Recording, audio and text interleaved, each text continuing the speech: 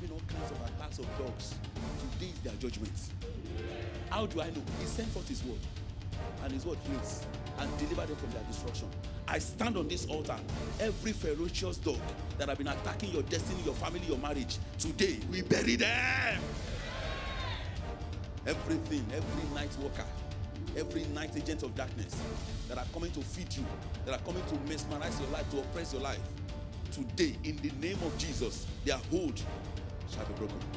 Every garment of reproach, every garment of failure, every garment of prostitution, every garment of repeating the seed and the harvest of your family that is contrary to Jesus, today we tear them into pieces.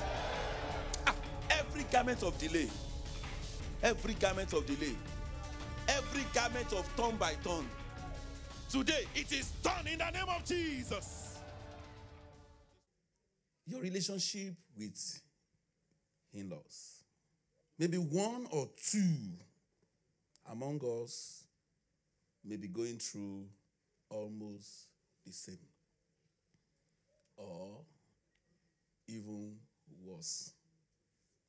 And we also have it written and established in Genesis chapter 2, verse 24. Genesis chapter 2, the book of the beginnings. God said, therefore, a man shall leave his father and mother and be joined to his wife, and they shall become one flesh. But we discover that nowadays, most homes are under pressure, tension, because of interference, positive and negative interference into marriages. Unfortunately, we don't have the wisdom, the capacity to build the relationship and to make it very, very strong. Marriage should be the closest relationship you ever have in your life. But we discover that many a times it's not the closest, because there's someone called mother-in-law, father-in-law, brother-in-law, one way or the other, that have been allowed unnecessarily, or that have not really taken they've not understood the definition of marriage, or we have not placed them well. God's expectation for couples is to see that couples place priority on their love, on their commitment to each other any day, anytime. The day you got married, you signed physically and spiritually that you are going to stay together and no man should put asunder. Today, quickly let me say this, we will never advocate breaking away from your parents or your parents-in-law just because you said you are married. That's why we say we need wisdom.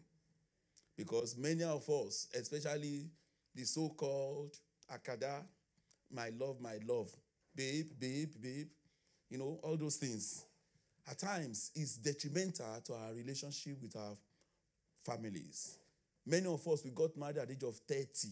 So you've had a very long relationship with your father, with your mother, and now you are married. Between 30 and 35, you discover that there will be conflicts, especially if you have been so bonded.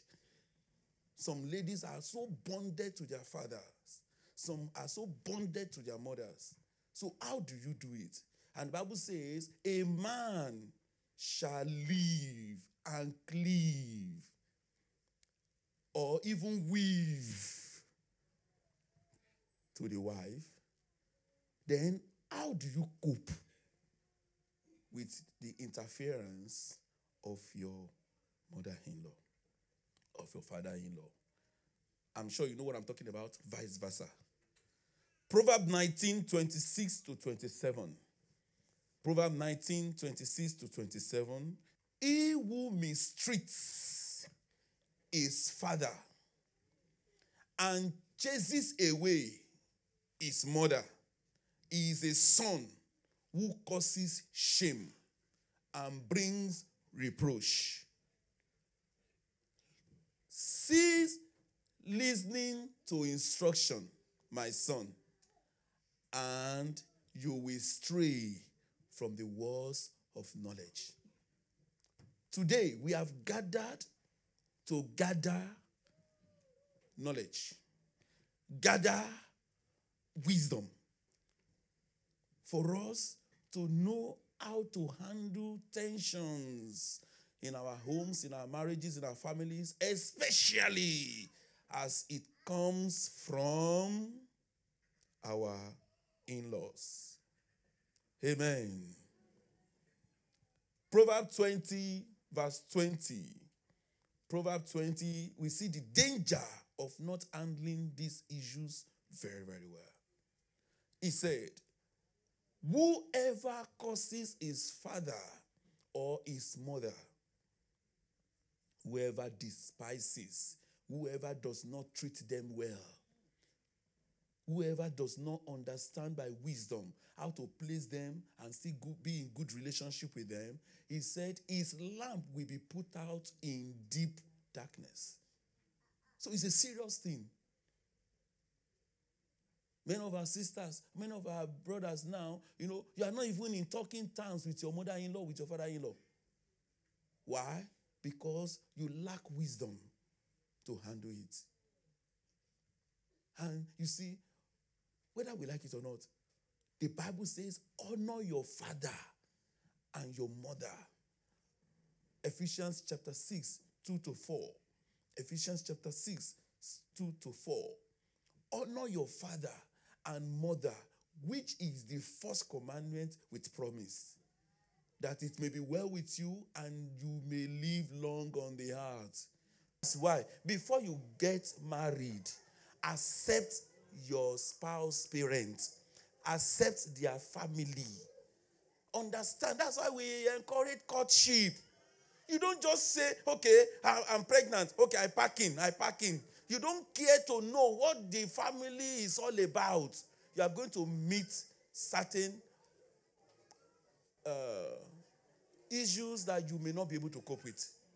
So you need to study the family before you go into it. Let me tell you, many people, when they see the family they are going to, though they love the lady, they said, I can't cope with your family. Before they go into marriage, they say, I can't cope with your family. Please, I love you, but I don't think I can cope with what is happening in your family. I back out. Even before they go into the marriage. It's not compulsory you must marry and marry into trouble. You marry for peace and rest. So even when you notice that something is wrong, you just, by reason of understanding, you see that this family trend, there's a negative pattern going on in the family. Don't put your head, except you have prayed through. Don't put your head. There are many of us, the way they trained us is not the way they trained some people. You understand? Some people, you have never seen your father shouting at your mother, not to talk of slapping your mother. And lo and behold, in their own family, every day they use bottle, they use stone, they use all kinds of things. And he said, no. If you are trained in this kind of environment, I don't think we can cope. Simple. That is the purpose of courtship. You evaluate things and said, no, I can't cope. Sorry, God will give you another man. God will give you another woman. Let's go on our way. Simple. It's not for sex. It's not for, okay, he promised me a car. Okay, after we marry, we will go and stay in Canada. It go beyond that. Family pattern can follow you to anywhere. And you will not be able to cope. Whether you like it or not, some ladies, they pray that they don't ever have in-laws. They pray, Father, give me husband, but not with mother. Let me tell you, somebody will pray that prayer for you too. That's why we are talking about it, that you must get wisdom. Some mothers are very, very possessive. You have to get wisdom. And some of you now, you are very, very possessive. You have started now. You have started. Your children are very small now. You have started. You have started. By the time they want to get married now, you begin to give them problem. You say, I breastfed you for 18 months. You are going to see a shocker. I want to talk in the area of managing your in-laws. I will talk to sisters in this realm that when you are single, that is the time for you to build your character. You cannot build your character when you enter your, matrimonial home. It will be very difficult for you to cope and to learn. Because as at now, you find it difficult to even relate with your friend. You snub them. You find it difficult to relate freely with your mind. The same thing will happen when you marry. You will find if you are single now as a sister, you find it difficult to relate freely, for people to accept you. You have 3, sisters, friends. 2 of them are already condemning you. Work on yourself. Because when you get married, you can't change yourself. The same thing will repeat himself. And when you get there, your in-laws, they will not hide it. They will point an accusing finger on you. Because during your youthful age now, that's the time you can check, you can, relate, you can, learn a lot of things and build on your characters. If you are the type you don't know how to talk or respect, when you get there, they will teach you in a hard way. That's why it's good for you now. You are in a group. They always point accusing finger at you. Why are you always this? Why are you always... You said they hate me in that group. They don't like me. It's a big lie. Work on yourself. Look inward. Why is it that only me all the time? When I'm in a group, this character exposes me or exposes me. You have to take care of that particular... Because 5 people cannot be saying the same thing at the right time and say they are wrong. So sisters, please work on yourself. Because when you get married, your husband will not be able to do it for you. You are the one that will, build your home. As we said in our good women, you are a salt. If salt preserves, isn't it? It prevents decay. Your character will prevent corruption. Your character will prevent decay as a woman. And when a salt, loses its value, what happens? It's of no use. They will trample upon it. So if you don't build on your character to salt your marriage and to prevent decay, when you get there, because you refuse to build capacity, you won't find it, so enjoyable. And in the area of having children, you see, in the calendar of God, as human, God has not created us to be barren. If you're a child of God, the Samuel that is coming out of you is going to be a great prophet. So you have to wait.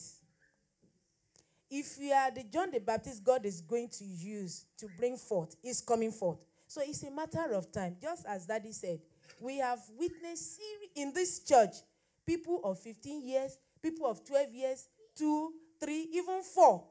After 10 years, 15 years. So a lot of pressure will come around you. But as people intercede on your behalf, they cry on the altar, you too, you look up unto God, and your faith is intact, God will surely reward you. He will never put you to shame.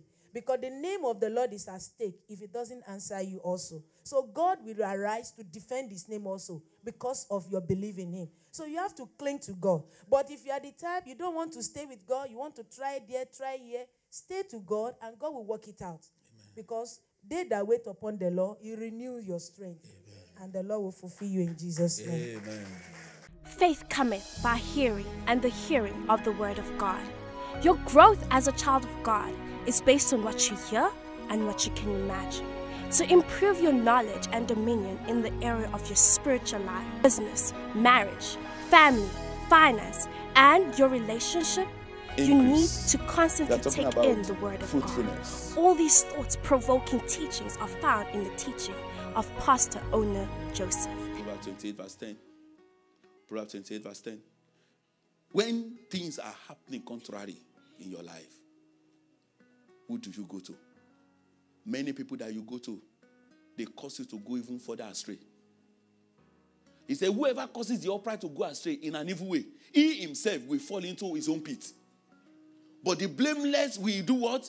Inherit good. Many people that you hold to be your strength, they are the one leading you astray. making you to trust in them, to beg them for your destiny. And your destiny is not in the hand of any man. Make God your strength. Get your DVD and MP3 today. You can order your DVD and MP3 from any part of the world. Visit our website with the information displayed on the screen.